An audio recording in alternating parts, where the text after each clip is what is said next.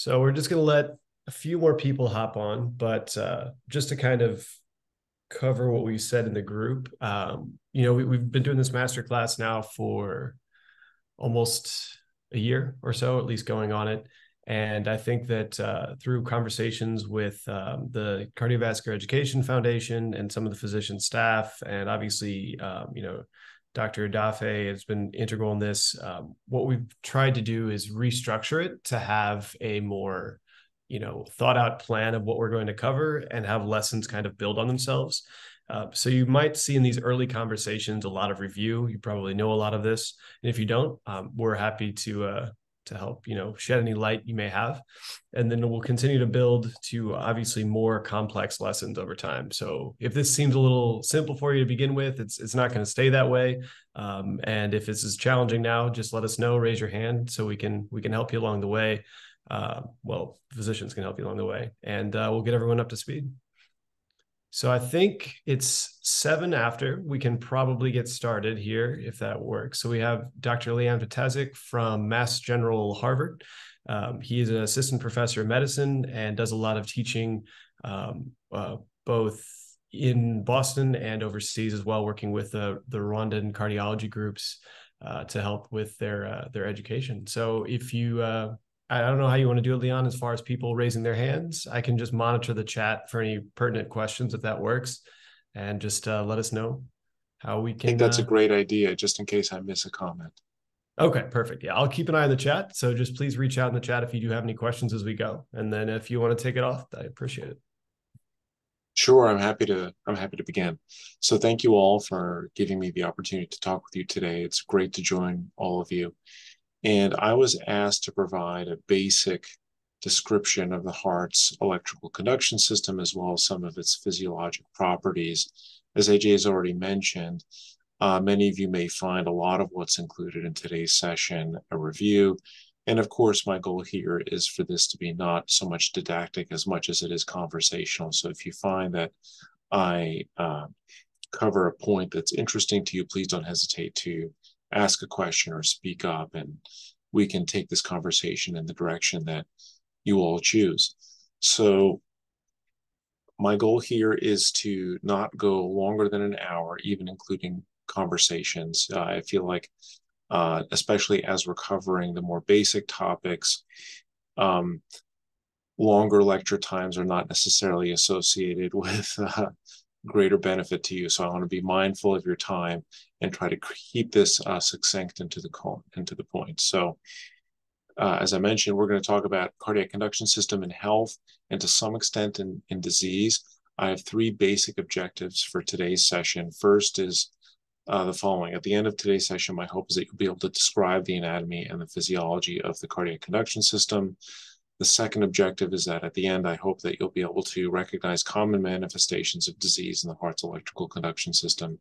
And last, I hope that you'll be able to describe the actions of common medications on the cardiac conduction system. Of course, several of these objectives relate to full lectures, which we'll have later on in this series, but today's lecture is effectively an introduction, at least, to some of these things.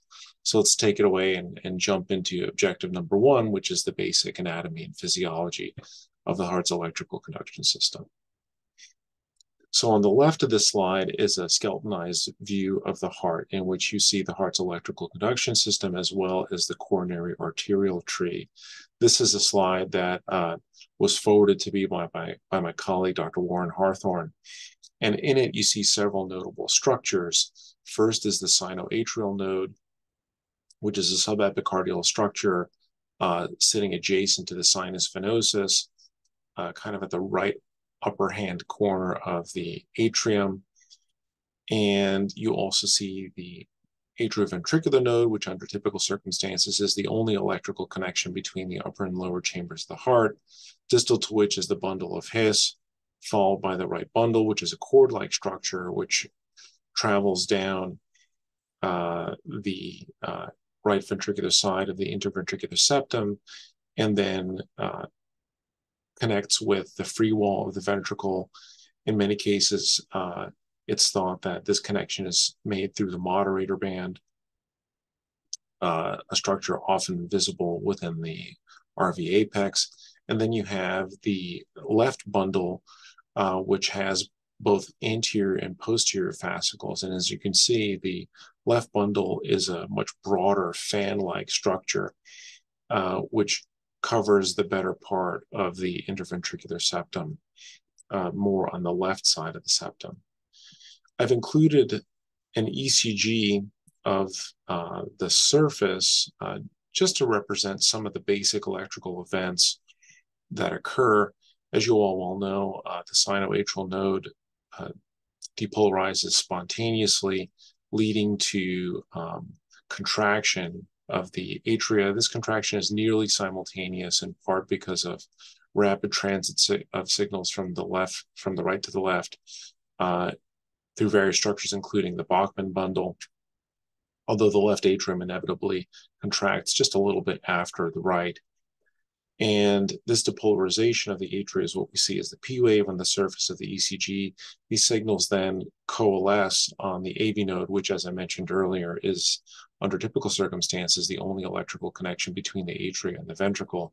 Here, the signals pause for a moment, which is the reason why we have an isoelectric interval between the P wave representative of the depolarization of the atria and the QRS complex, which represents depolarization of the ventricles. Now, once the AV node fires, these signals traverse the bundle of His and the bundle branches, leading to nearly simultaneous contraction of different segments of the ventricles, although there is a sequence, meaning the interventricular septum fires first with propagation of the wavefront towards the apex and then around towards the lateral walls, eventually ending up in the basolateral areas of the ventricles adjacent to the atrioventricular valves.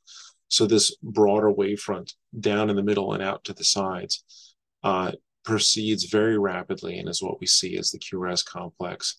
And then there's an electrical recovery of the ventricles, which includes, under typical circumstances, an isoelectric interval after the QRS complex, which is the ST segment, followed by a repolarization signal, which is what we see as the T wave.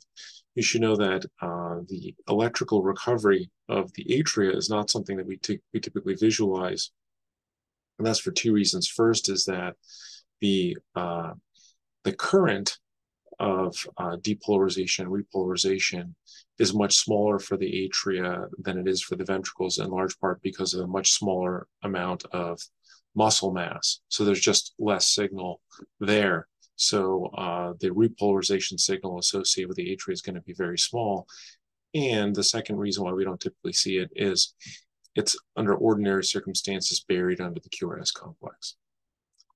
So just a brief primer here regarding the basic structures of the cardiac conduction system, as well as how these different components of the system are active during different parts of the cardiac cycle. I've included this chest X-ray to give you a very brief primer regarding the location of these various structures in the context of a study that we very often review, notably a chest X-ray. So this is an AP view of a person with a dual chamber pacemaker in place. And here you see the heart borders with both leads of the pacemaker clearly visible, as well as the pulse generator.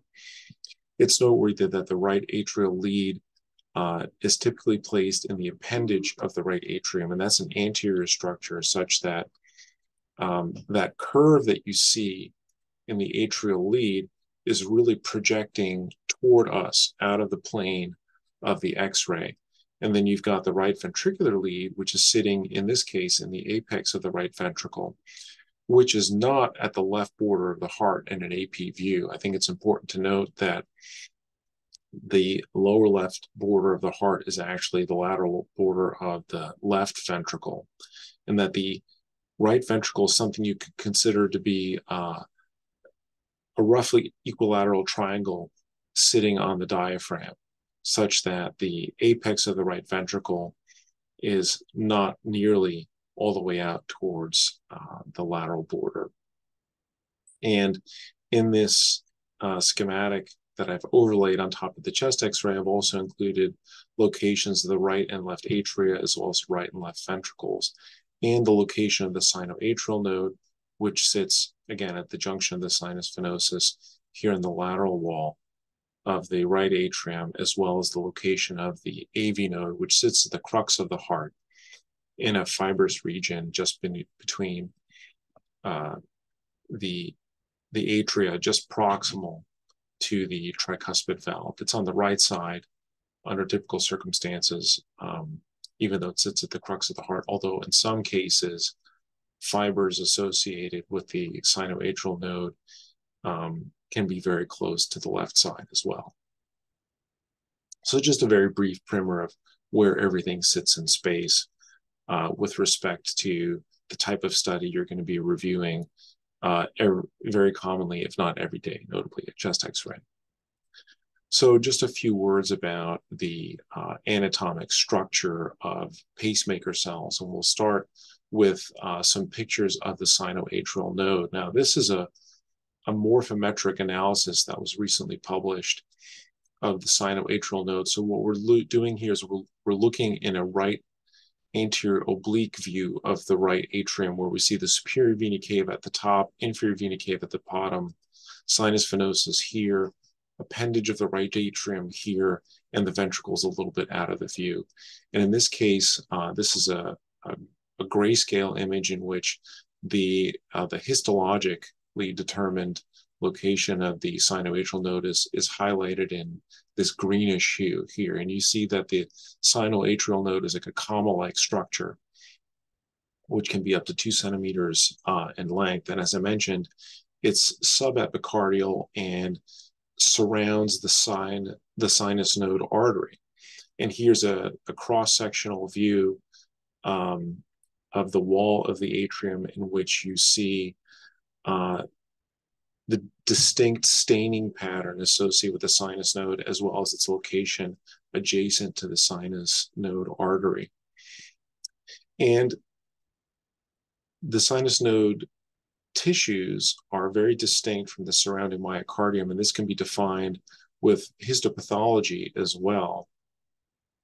And it's been shown in multiple studies over the years that if you were to take a histopathologic view of the sinus node, that you see that it's much more fibrous and fatty tissue as compared with surrounding tissues. So it's visually very distinct. And it's also noteworthy that this is the location of the spontaneously firing pacemaker cells, leading to the electrical wave fronts, which then propagate to the surrounding myocardial tissues, which will conduct these electrical signals, but will not create them spontaneously. Now, another important set of spontaneously firing pacemaker cells resides in the atrioventricular node. And this is, as I mentioned, something that sits at the crux of the heart, just on the atrial side, and on the right side of the interatrial septum, distal interatrial septum, very close to the tricuspid valve. Now, this is another histopathologic view of the atrioventricular node, which itself sits very close to a supplying artery. In this case, it sits directly adjacent to the AV nodal artery. And you can see in this view that, as is the case for the SA node, the AV node is histologically distinct from the surrounding myocardial tissue and from the surrounding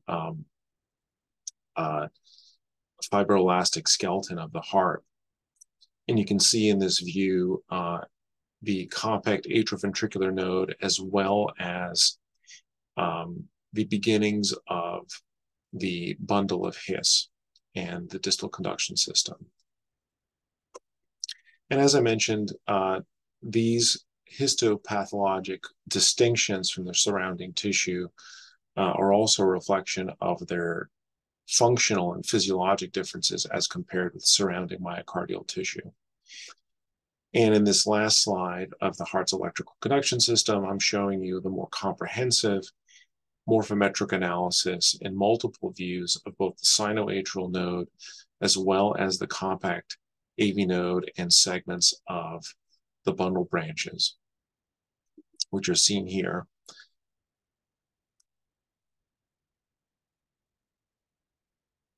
And now I wanted to just jump forward to the physiologic distinctions between spontaneously firing pacemaker cells and surrounding myocardial tissue.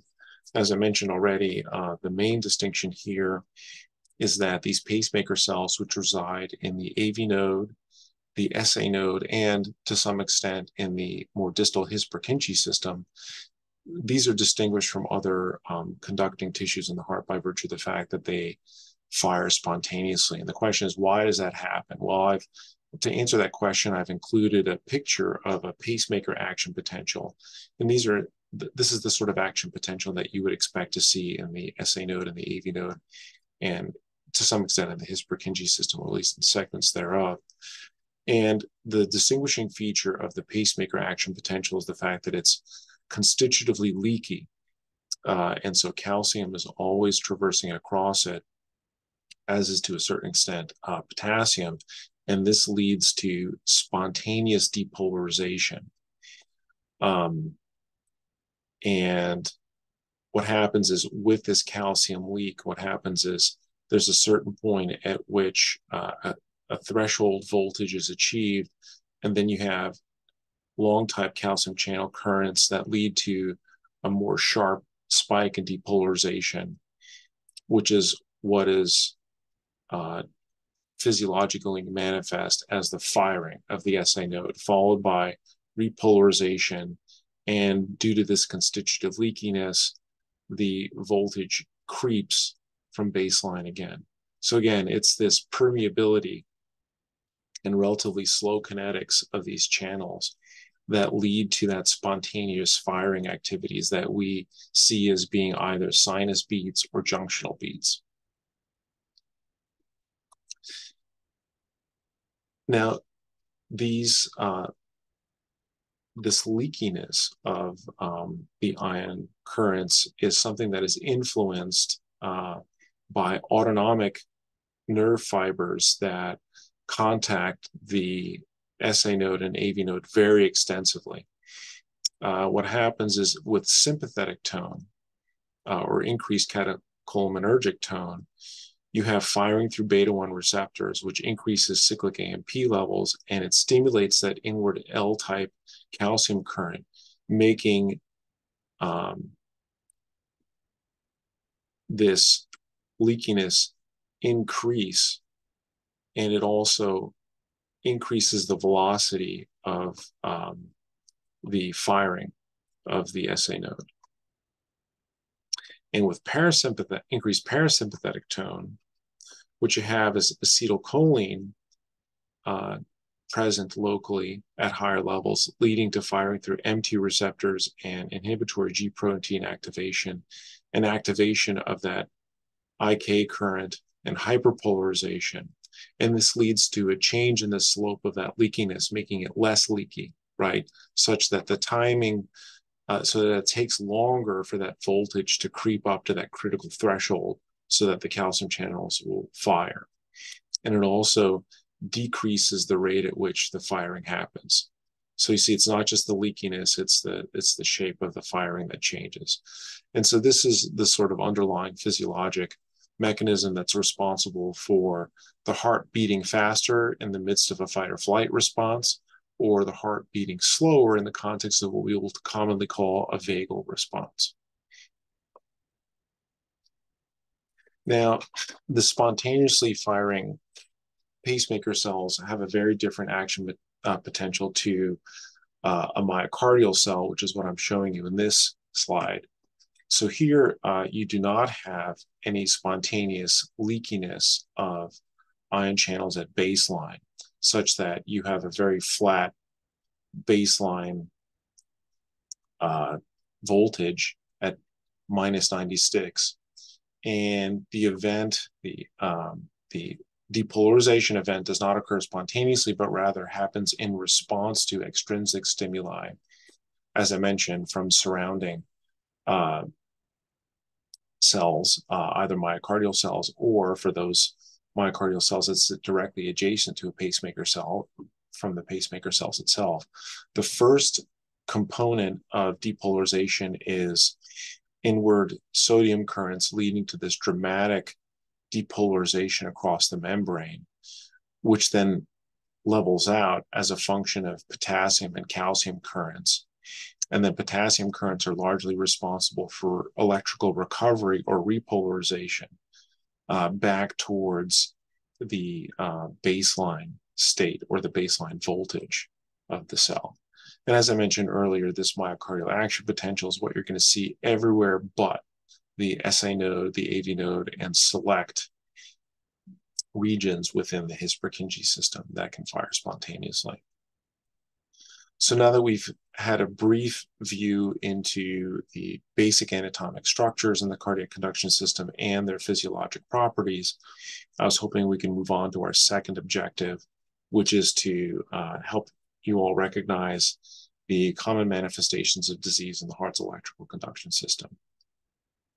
So something that we need to be very aware of is the possibility that these components of the heart's electrical conduction system, notably the SA node, AV node, as well as the his Purkinje system, can present with slowed or even blocked conduction. And this slowing or blocking of conduction through these structures can happen as a result of a number of different phenomena, including a series of irreversible causes as well as reversible causes. And I thought we could spend just a few moments reviewing some of these now. So perhaps the most common cause for slowing or blocked conduction through the heart's electrical conduction system is idiopathic or age-related fibrosis. And it's been shown that as we age, there's progressive deposition of fibroblasts throughout the heart structure. Now, we're all aware of myocardial infarctions that can lead to focal areas of scarring, right? But it's also important to note that fibrosis that is more diffuse can happen as a function of age, even in the absence of any ischemic events or infarctions. But it's also important to note that areas of ischemia or infarction can affect the heart's conduction system. And one of the reasons why I included the skeletonized view of the heart, in which you see the coronary arterial tree as well as the heart's electrical conduction system, is that I wanted to show you just how intimately connected the two are.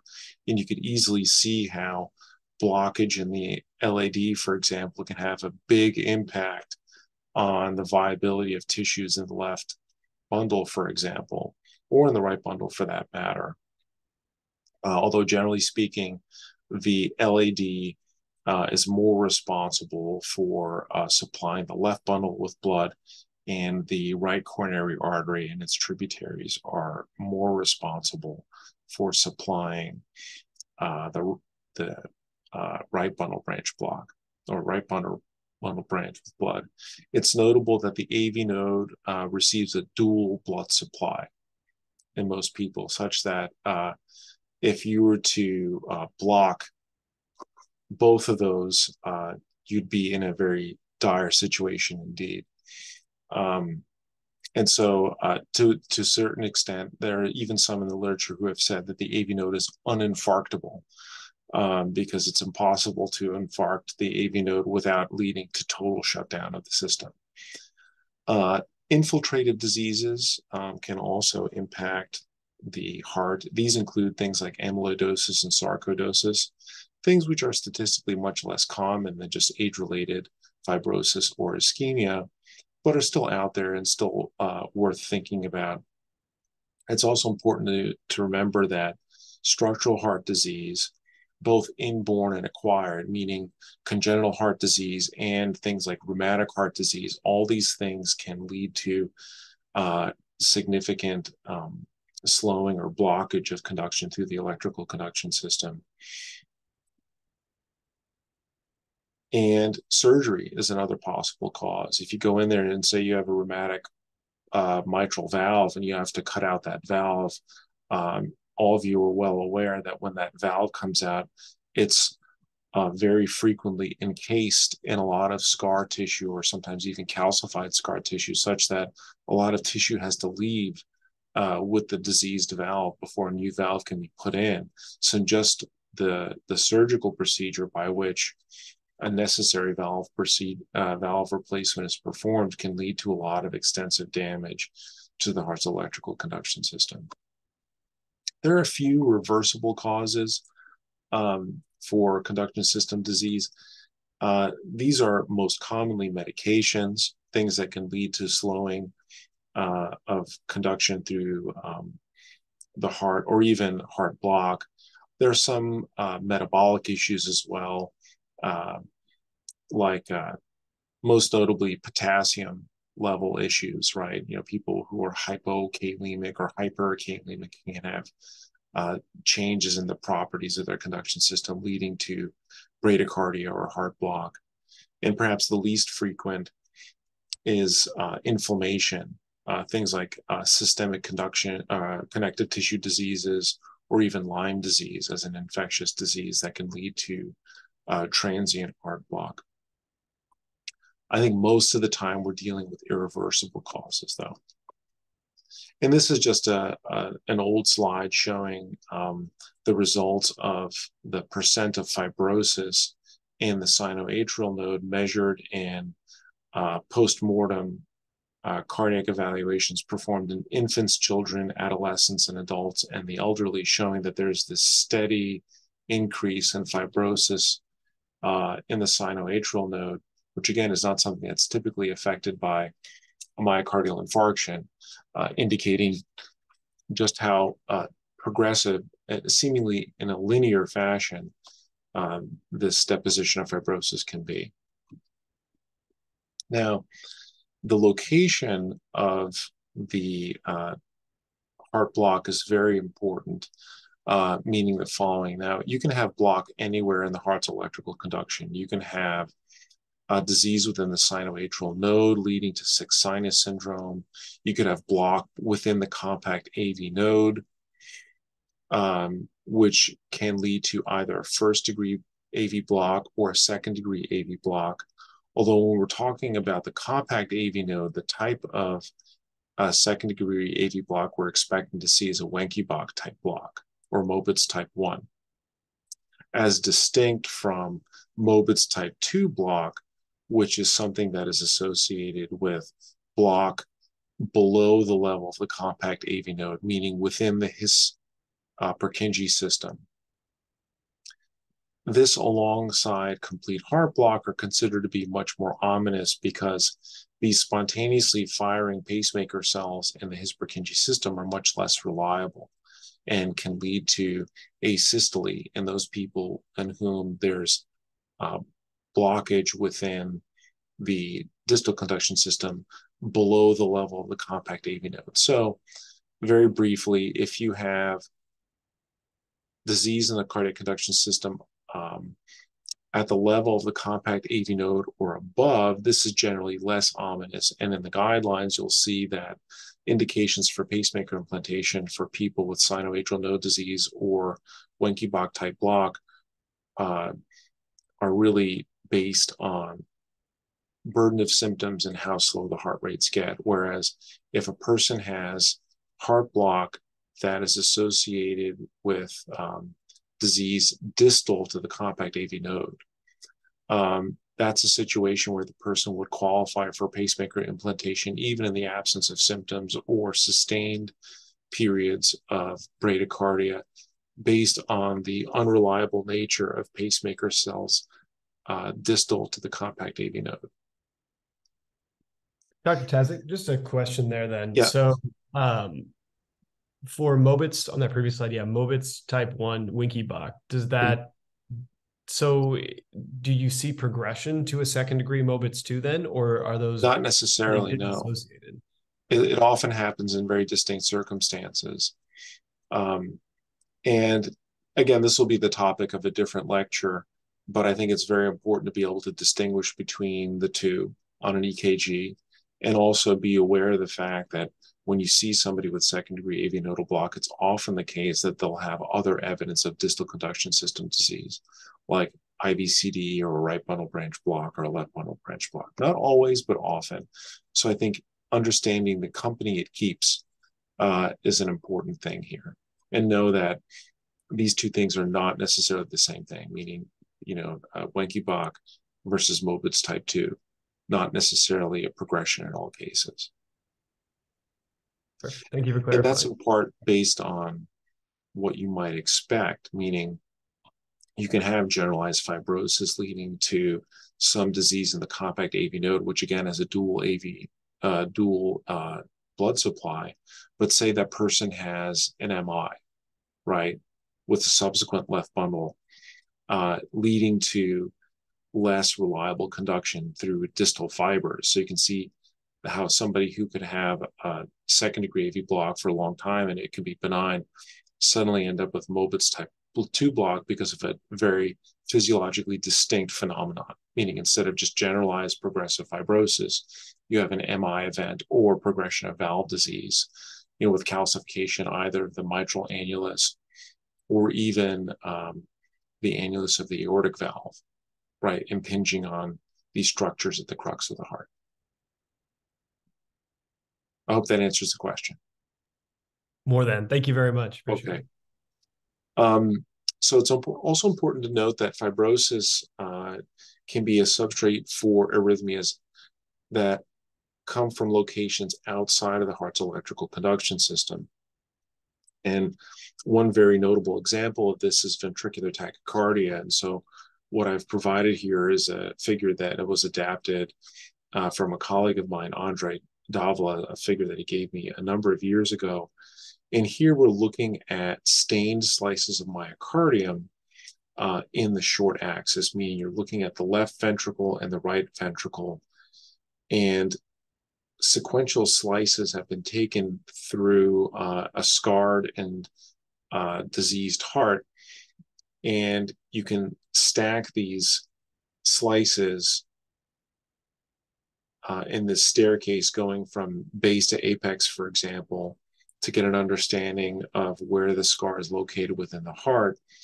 And here the staining, even though it's just black and white here, it's important to note that with the staining, the way it's performed here, viable myocardium stains black, whereas scar tissue is white here.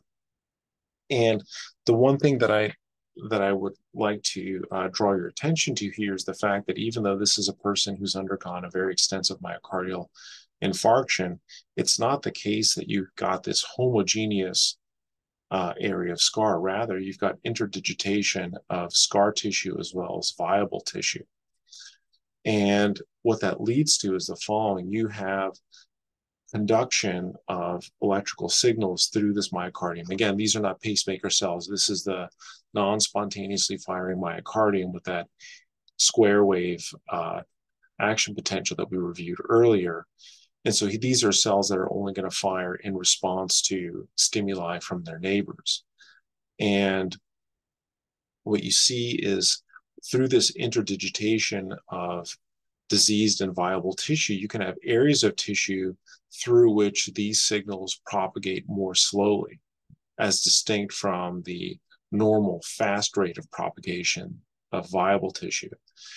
And this leads to what's called anisotropy, meaning you've got two adjoining tissue areas that conduct at very different tissue velocities. And what can happen is that you can end up with a reentrant cycle. Because what happens is as the myocytes are electrically recovering or repolarizing, what happens is the following. Immediately after depolarization, the tissue is completely refractory, meaning any additional extra stimulus will not lead to depolarization. Whereas later stimuli will find the tissue in a relatively refractory state, meaning the tissue will conduct, but only in a delayed fashion, for example.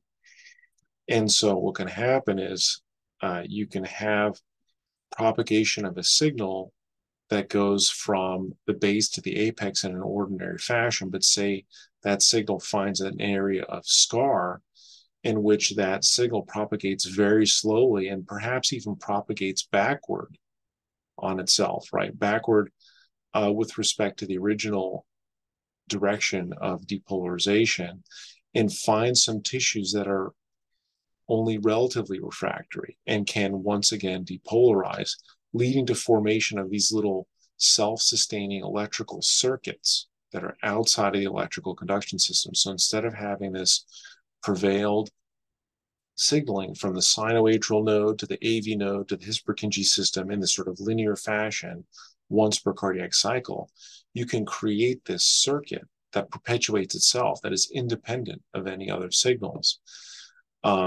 within the ventricular myocardium. And this is what is observed as ventricular tachycardia.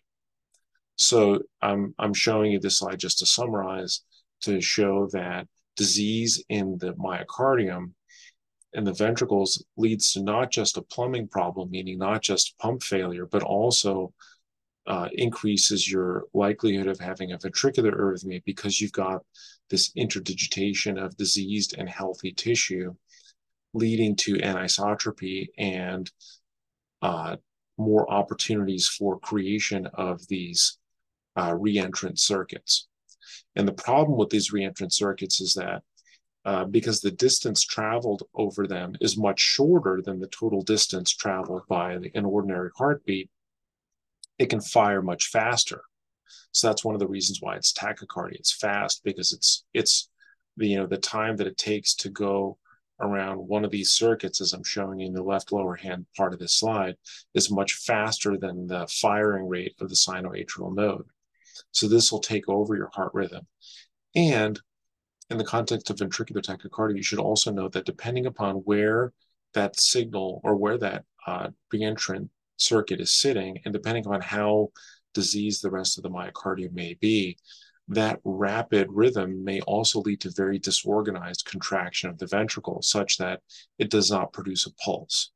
So even though the ventricle is depolarizing, it's not squeezing as efficiently as it needs to. Like I said earlier, under ordinary circumstances, what you have is top-down conduction through the interventricular septum out to the apex and out to the lateral walls, landing in the lateral ventricles close to the AV nodal groove.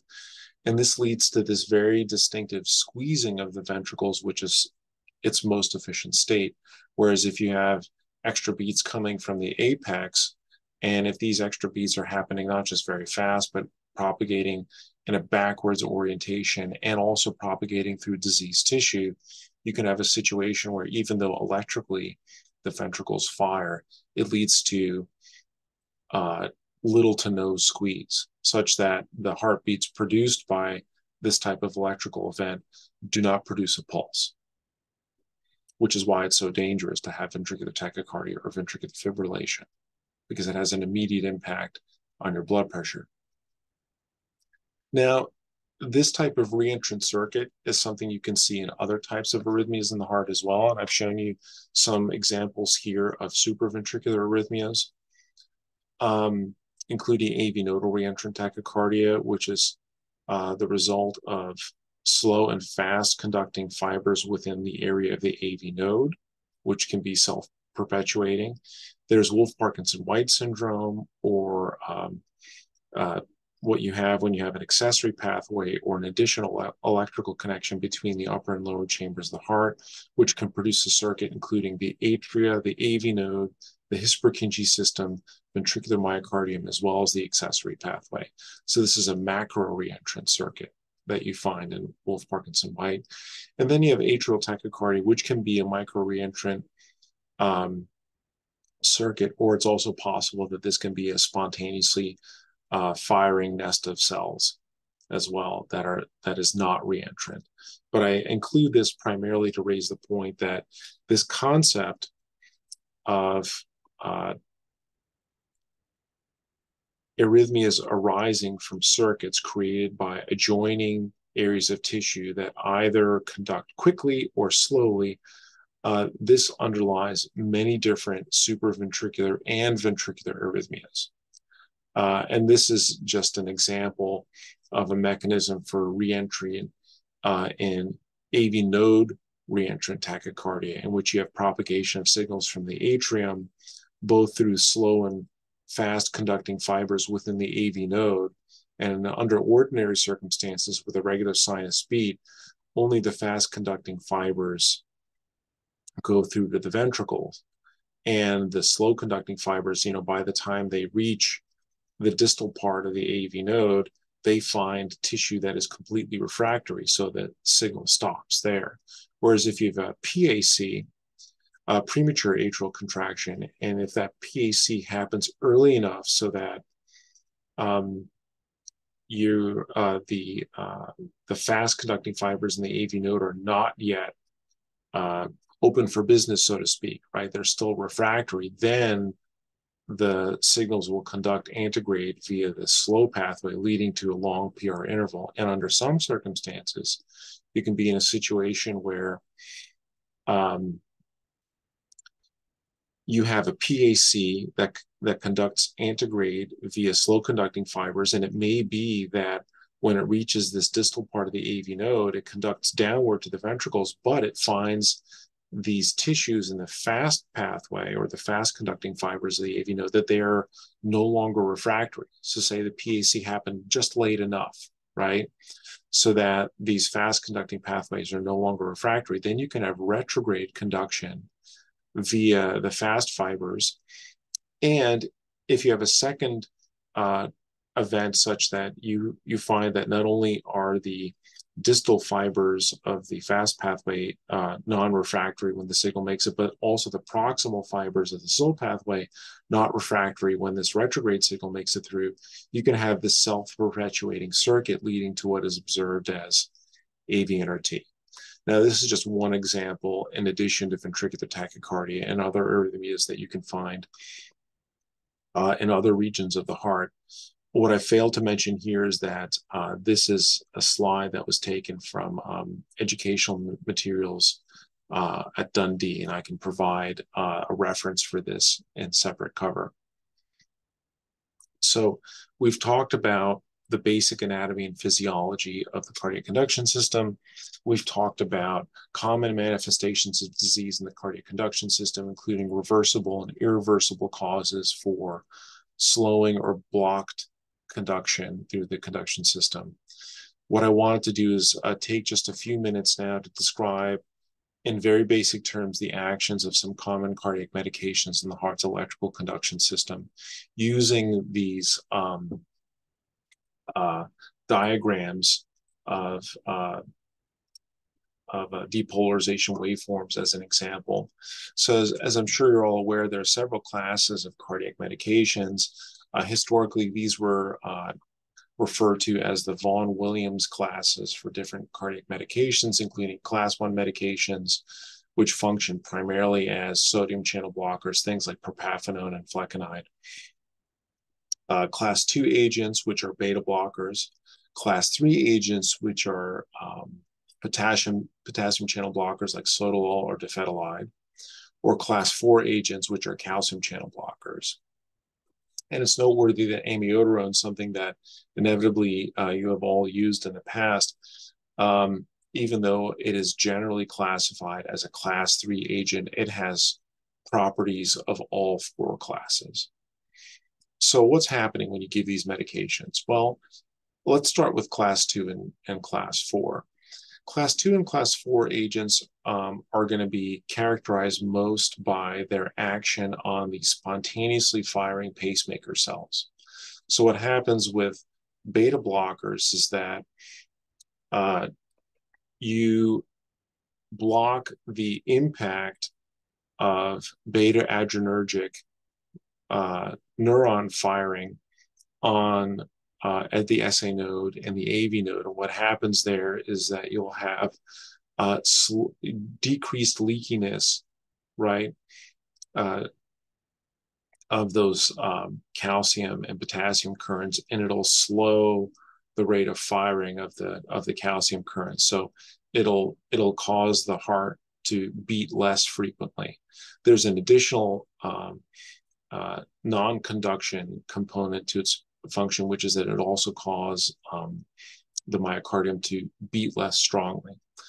But just thinking about the cardiac conduction system, we're thinking about why it is that these beta blockers will lead to a lower rate of firing. It's because it's blocking that catecholaminergic increase in leakiness of these currents. If you give a calcium channel blocker, well, that acts more directly on these calcium currents that are responsible for the spontaneous firing of pacemaker cells, both in the SA node and the AV node. So it can have a very similar effect to beta blockers, even though the calcium channel blockers will not impact adrenergic signaling the way beta blockers will. Now, class 1 agents will block sodium channels, and so that'll affect the depolarization in myocytes or cells that are not spontaneously firing. And this can be helpful for treatment of ventricular tachycardias and in some cases of atrial fibrillation as well.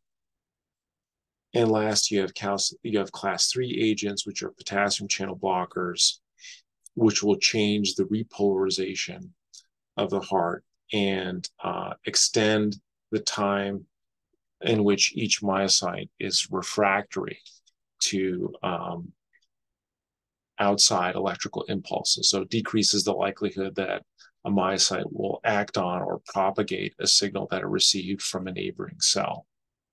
And it's also important to remember that calcium channel blockers will have an impact on non-pacemaker cells as well, because calcium channels are also involved in repolarization. And so these can serve to inhibit the extent to which cardiac myocytes propagate signals they receive from their neighbors. So I appreciate it's a lot in one slide, but what I was hoping to do is just dissect out the reasons for the differing effects of these different medications with respect to the different waveforms you're going to see for depolarization in spontaneously firing pacemaker cells shown in this right upper hand panel versus non-spontaneously firing cardiac myocytes in this right lower hand panel. And then lastly, I just wanted to talk about ivabradine, which functions to influence the eye funny current, or the leaky potassium channel that's responsible in part for this spontaneous depolarization of sinoatrial node and AV node tissues. And what ivabradine will do is it'll reduce that slow diastolic depolarization and can reduce the heart rate, and has been thought of as being another treatment for people who have various conditions, notably inappropriate sinus tachycardia. And I mention this outside of the world of the Vaughan Williams classes, because this is a more recently described medication. And so that's the end of my prepared comments. It's been great to join all of you today, and I'm happy to take any questions that you might have.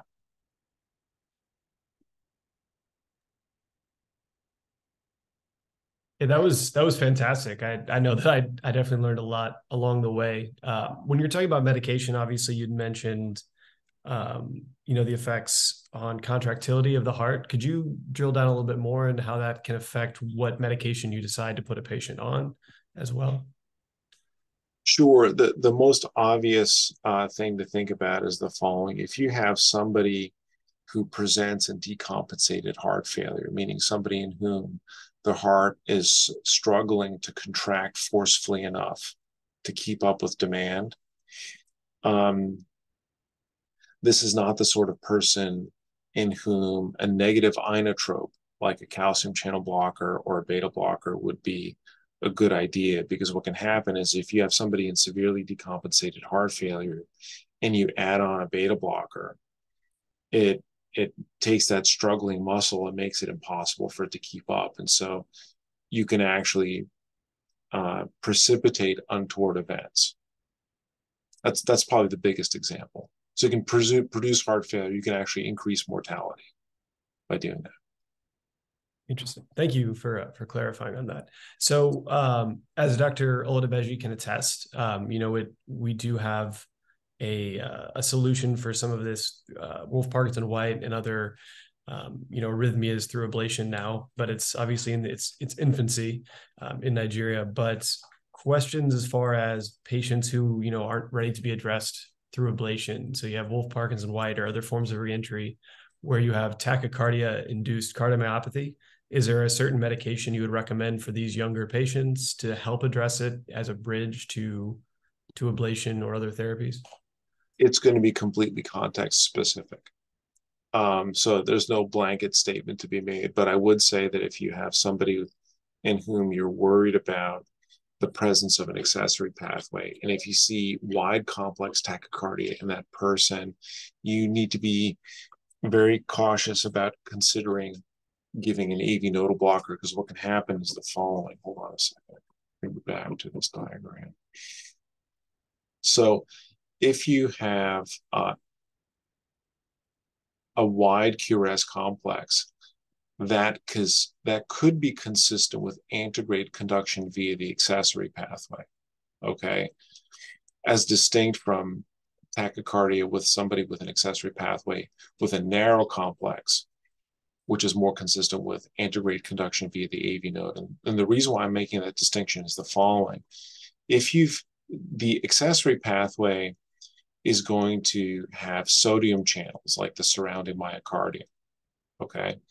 Whereas the AV node is going to have calcium channels, right?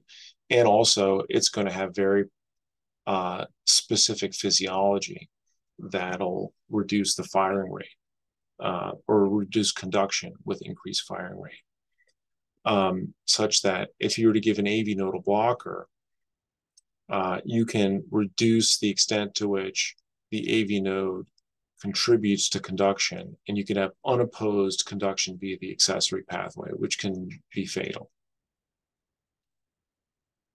Especially if you have somebody has atrial fibrillation and it's conducting via both the accessory pathway and the AV node, but the brakes that the AV node puts on is keeping things stable. If you remove the AV node component and you just go down the accessory pathway, then you have a heart rate of 300 in the context of AFib that gets directly transmitted at a 1-to-1 rate to the ventricles. So you're leading to a comparable heart rate to ventricular fibrillation.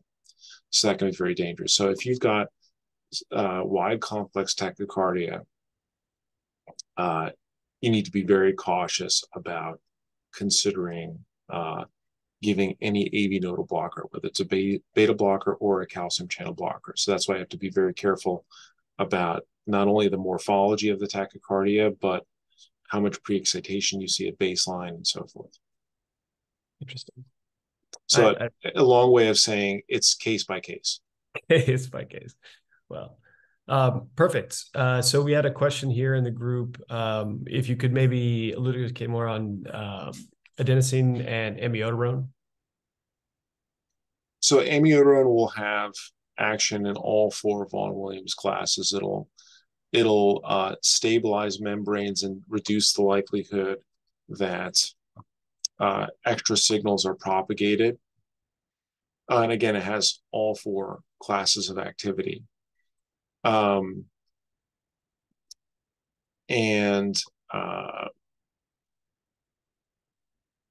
It's important to note, however, that even though it has all 4 classes of activity, it's not going to slow down heart rates very much. So it's not going to slow down heart rates as much as a class 2 or a class 4 agent would. Although inexorable bradycardia is a known consequence of giving amiodarone, although it's relatively infrequent. You're going to see mostly potassium and to some extent sodium channel blocking activities. And amiodarone is used commonly for acute management of unstable ventricular arrhythmias, whether it's VF or even ventricular tachycardia. And amiodarone is also sometimes used for the treatment of atrial fibrillation as well. And that's very distinct from adenosine. You should think of adenosine as being a medication that effectively produces a profound parasympathetic or vagal effect. And so what it'll do is it'll prevent transmission through the AV node, and it's used often to terminate AV node reentrant tachycardia, because basically it'll just break that circuit and lead to a pause and spontaneous firing from the AV node and the SA node, both terminating that circuit and giving the underlying heart rate a chance to step in again. As far as the pause as a result, how long? I guess what's the half-life of adenosine in the system? Does it flush out very quick, or it's on the order of seconds. Okay. To the point where you need to administer it very swiftly through an IV. Meaning you can't just let it drip in. You need to flush it and have a saline flush so that the bolus goes from the peripheral vein right to the heart immediately, because it gets degraded very quickly in the bloodstream. Interesting. So for our friends taking the CCDS, one of the things they will comment about is effects of medication on DFTs and thresholds. Can you go in a little more detail? I know, for example, amiodarone will lower DFTs at least to some degree. DFTs being defibrillation thresholds for everyone. Yeah, I think that's a topic of a whole other talk, but generally speaking, I would say amiodarone will increase the DFTs, whereas some class 3 agents can potentially decrease DFTs. Meaning, by increasing DFTs, you make it harder for the defibrillator to shock the heart out of an arrhythmia. So if you give amiodarone, you may need to adjust how your device is programmed, meaning to give a higher joule shock in order to successfully terminate an arrhythmia, whereas it's sometimes the case with class 3 agents like, sotalol or dofetilide. It'll reduce that threshold such that the device may become incrementally more effective. Now, is that a reason to reprogram the device to give lower joules? I haven't seen people doing that, but it just makes you not feel nervous the way amiodarone would about the potential effectiveness of the defibrillator. Thanks for clarifying on that. Do we have any more questions from the group?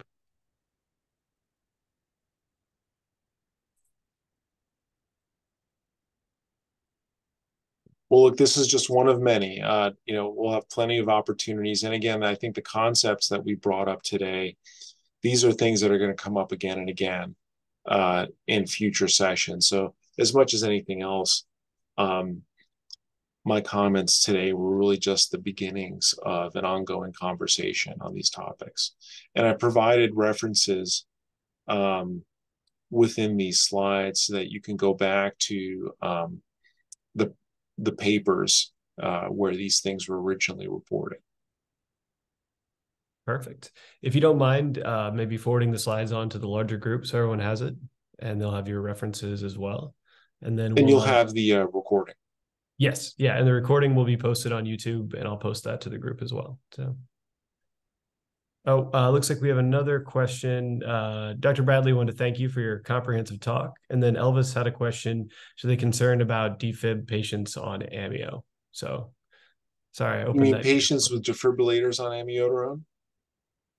It looks like it, yeah. Correct.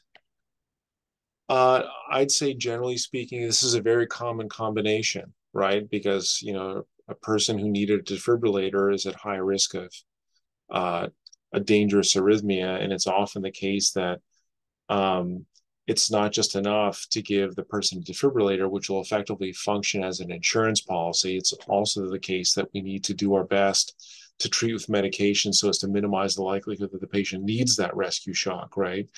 And it's often the case that medications like beta blockers or calcium channel blockers are not enough, or it could be that other agents like class 1 or class 3 agents are either ineffective or maybe even inappropriate in some patients, in which case, you're left with amiodarone, which ends up being a drug used often for the sickest of patients because it's neutral with respect to blood pressure, right?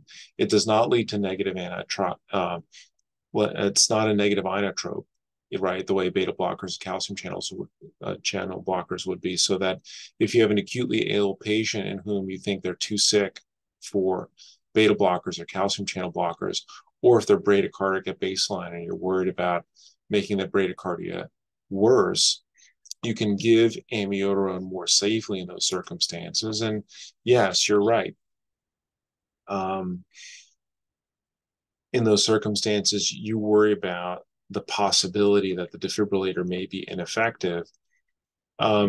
Your action in those circumstances is going to be variable, meaning you may decide that for a patient with a defibrillator who's receiving amiodarone, that you make sure that they are not dependent on low joule shocks. You may choose to just give them maximum energy across all zones and across all modes for tachytherapies to make sure that you're giving them everything that the device has. And you may decide based on the circumstance that doing an actual induction of ventricular arrhythmia with true formal DFT testing is indicated. These days, people are doing DFT testing less and less. I think that the overall success of, population-wide, the overall success of tachytherapies delivered by defibrillators is so high that people, at least where I work, are no longer performing routine DFTs and will often perform DFTs primarily in those circumstances where we're seeing evidence that the device is failing to shock in specific circumstances. But the decision of how and when to proceed with DFTs, DFT testing for patients who are on amiodarone, again, like we talked about for WPW, it's going to be case by case. Perfect. I think just to tack onto that, I think that also becomes a consideration of what device to use as well. So I know that sometimes you get a lot of 36 joule devices, maximum output. And if you have a patient where you already have a feeling they're going to have a higher DFT, you could take in other factors like BMI and things like that as well. You may want to consider going with the heavier duty can that has a full 40 joule output. Perfect. Anyone else have any questions for us here for Dr. Ptaszek? Awesome. Well, I appreciate everyone's time tonight. Thank you, Dr. Ptaszek. That was an amazing lecture, and I know I'm going to review it after we post it online just to go back over everything you went, because I think it really got into some of the core concepts that we need to build upon to make sure we have a good grasp of everything. So I appreciate your time this afternoon, your time, and everyone's evening as well. And thank you for joining us for our week 1 class, and we'll get going from here. Looks like Jared may have a question. Oh, no, sorry. That was an accident. Just want to say great talk and thanks for your time.